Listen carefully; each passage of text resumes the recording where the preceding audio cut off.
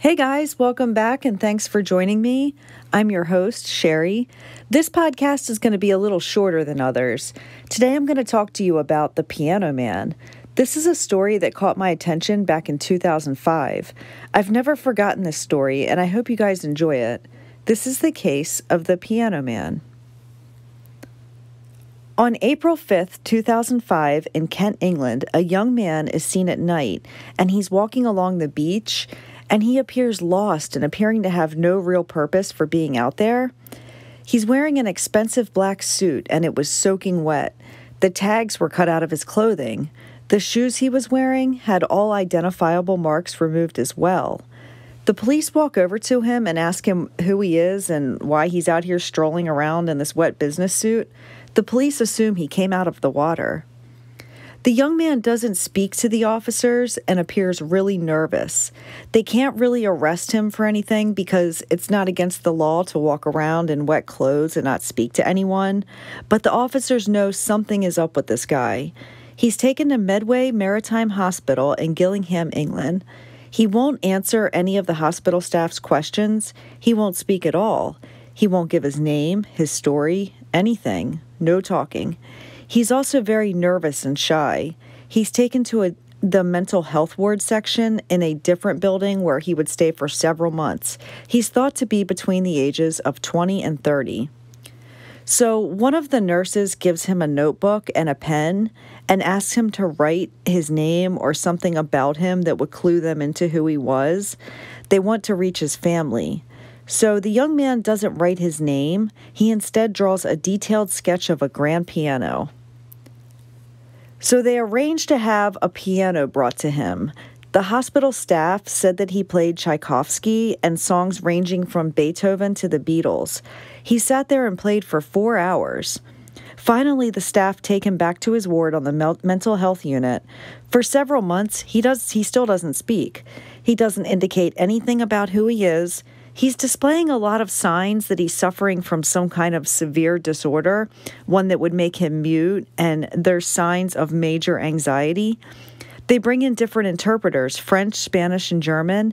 They all try talking to him to see if they can get through to him in perhaps his native language. Remember, they don't even know what country he's from. They just found him along the beach in England. All they really know about this guy is that he can play the piano really well. So they contact dozens of orchestras around Europe to see if anyone's missing a pianist. No one said they knew him. So they put his face out there locally in town to see if anyone could identify him, and there were over 800 tips that came in, but none could correctly identify who this man was. The media referred to him as Piano Man. The doctors are trying to figure out exactly what kind of mental illness they're dealing with, so they think he's got some severe post-traumatic stress disorder or PTSD, as well as autism, because cases of autism can include a person who is extremely talented at a very specific skill, but doesn't communicate well with others, even as far as staying silent. So they realize he's in good health physically, but they can't get into his head to figure out what his diagnosis is because he won't talk. They also checked to see if his vocal cords had been removed. They speculated that maybe he had fallen from a boat into the sea, which caused an injury to his neck, which could have caused vocal cord paralysis. They also noted that they couldn't come within a few feet of him without him getting frightened. A social worker at the hospital contacted the Daily Mail, which is a major newspaper in London. They tell the reporters they have this unknown man at the mental ward section of the hospital. He can't talk and no one knows who he is or where he's from, but he can play the piano really well. The newspaper sends in one of their photographers to get his picture. Well, taking his picture would be hard. He's extremely anxious and doesn't want to be photographed. But they know Piano Man liked to take walks around the courtyard every day while being supervised by the staff the whole time. So they wait till it's time for his walk, and the photographer snaps 2 photos of him. In one of them, he's hiding his face. They also give the photographer his notebook. He looks through the notebook and sees the detailed sketch of the grand piano, and the rest of the book was just little lines and doodles, nothing of interest that would help the case. So the Daily Mail decides they're not going to run this story. They're afraid he is an asylum seeker who arrived in England and it could be harmful for him to have the media attention. So the photographer who took Piano Man's photo takes the images to a different newspaper where they published a small article about him. Well, this huge media storm takes over. Everyone is suddenly interested and wants to know the identity of the Piano Man. The story just blows up. I live in the United States, and I remember seeing it on the nightly news. Piano Man's photo was listed on the UK's missing person website. They also note that his hair is starting to grow slightly, and it's not coming in as blonde. They can see dark roots starting to show. So it was obvious his hair had been dyed very recently. Leads start coming in hoping to identify Piano Man, thousands of them, and the police have to go through each tip individually. The tips seem to be pretty credible, at least some of them did. I mean, there's literally thousands of them, and out of those thousands, I mean, if you can get 100 good ones, then you're making some progress. There is a mime artist in Italy that said that Piano Man was a street performer in Rome, and his name is Stephen Masson. He knows him because he's a street performer himself, and he sees him all the time. Stephen Masson ended up being located at his house, so it was ruled out that he was Piano Man. Two separate musicians call in and give the same name. They both said this man is 100% Tomas Stranad. One of the men said he knows it's him because they used to play in a concert band together, and Tomas was their keyboard player. This was confirmed not to be the correct person, even though Tomas and Piano Man were very similar in appearance. One reason it wasn't true was one of the men said they just ran into Tomas on April 10th and they talked for a while.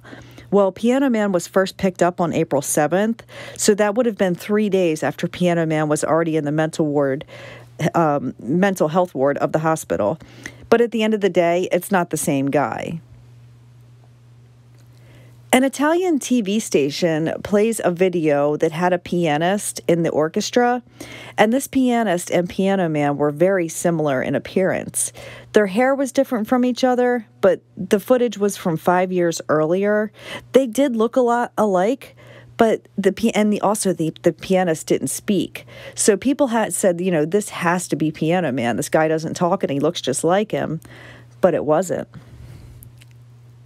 In July, a tip comes in from some college students in Norway. They said he was an exchange student from Ireland named Dominic. They're like, wait, this is the guy that was in our class and no one's seen him in a while. The police were able to contact this exchange student, Dominic, and now they know he's not Piano Man.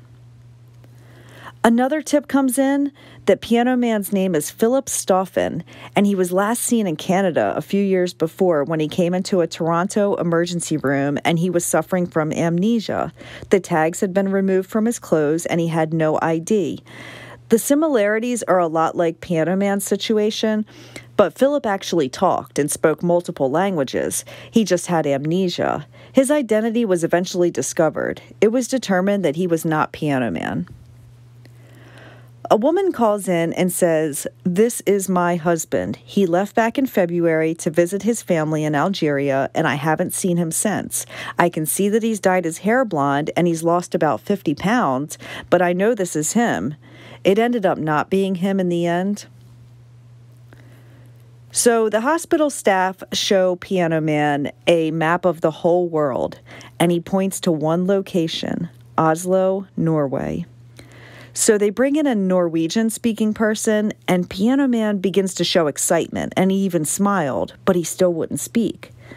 They do some research, and they find out that a Norwegian ship was in the area around the time Piano Man was found wandering the streets, but nothing else comes from this. NBC's Dateline ran a story about Piano Man, and his face is now all over the place. Who is this guy? Why can't he talk? The mystery is deepening as the months pass.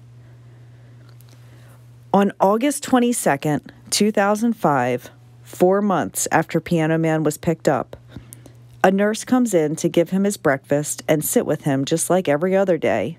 And she says to him again, "Are you going to talk to us today?" Piano Man looks at her and, as clear as day, says, "Yes, I think I will," Well, holy shit. The nurse runs and gets her coworkers and the doctors, and they're all standing there astounded that Piano Man spoke. This was a man they've been taking care of daily for months, and now they can hear his voice for the first time. They thought Piano Man was going to be there forever, but he just spoke, and now maybe they can figure out who he is. Piano Man tells the staff his name is Andreas Grassel. He is 20 years old. He said he is from Germany and he is gay. He had come to England on a train after he lost his job. He was planning on committing suicide when the police found him walking on the beach. He was in a distressed state and chose not to speak and decided to continue the act of not speaking and having a psychological disorder. He says he used to work in a mental institution and he knew exactly how to mimic the behaviors of patients. He knew all their symptoms and exactly how to portray himself so people would think something is wrong with him. He also knew that when people were speaking to him, he had to fixate on their face or inappropriately stare, which could be seen as a sign of autism. He even had the senior doctors at the facility fooled. So you guys understand now, Piano Man is a fraud. He is a man from Germany whose name is Andreas. For months, he made everyone believe he was this mentally ill man who couldn't speak, and he had this extraordinary talent. Well, he faked the entire thing. So the facility arranged to have him flown back to Germany, where he would be reunited with his parents, who are farmers, and his two sisters. The facility that Andreas spent all those months at released a statement saying he is no longer in their care, he was discharged, and they have no further involvement, and no other information would be released. The Daily Mail interviews Andreas' dad, and his dad says his son is not a fraudster. He said his son is mentally ill. Andreas told his family he has no idea what happened, and one day he just realized who he was. His dad said he was just experiencing a 4-month-long psychotic episode. His dad also expressed that he was angry that Andreas was being portrayed as a fraud. He said his son would never make up something like this.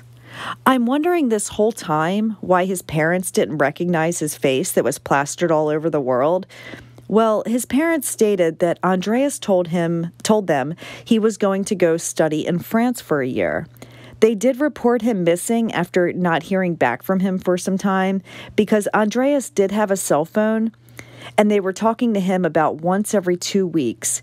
People could text message back in 2005, but it's not like it is today. Messages had to be very small, and you couldn't really send pictures. If you did, they had to be super tiny images. This is before iPhones, and computers weren't always a household item. I guess because they're German farmers, they aren't on the internet and using technology like a lot of us do.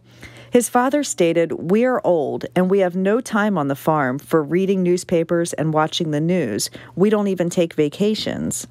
They had no idea their son was a part of this worldwide mystery. They admitted that they did see his picture on the news once, but they didn't recognize him because his hair was platinum blonde and he wasn't wearing his glasses. They didn't even think that maybe the man on TV could be Andreas. His father also adamantly denies that his son is gay, but this could also be a father who just wants to believe that his son isn't gay and is chalking it up to mental illness. The locals in Andreas' town state that homosexuality is shunned there and that Andreas' family were strict Catholics. Andreas' friends state that he used to spend long hours in chat rooms online. His username was Scatman. Chat rooms used to be really popular back in the early 2000s. Now we just have social media.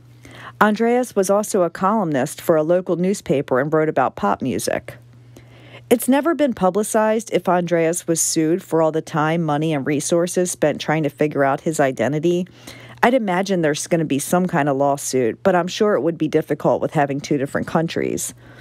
I don't know where Andreas is today. I did find a Facebook page with his name, but I don't know if it's him. It's private, and there's no photos of him or his location listed. There's just a photo of a piano. That's it for this week. Let me know your thoughts on Piano Man, and I'll see you guys next week. Take care, and as always, much love to you all.